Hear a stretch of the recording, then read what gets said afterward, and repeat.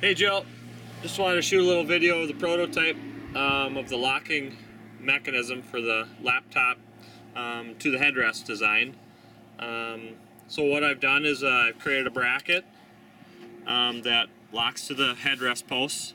In this one here, I take the headrest off, and then the bracket the posts then just slide down through the bracket here. Then I have a couple collars here that just lock it down, so it can't really, go up and down. So it's a little easier.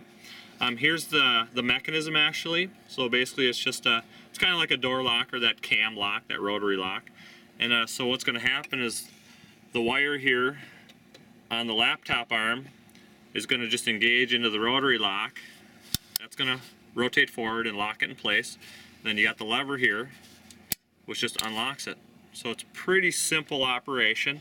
So all we got to do is then get the wire lined up and lock it in place, and now it's there and it's secure. And there's a little bit of rotation, but I'm pulling pretty hard. It's not going to break off.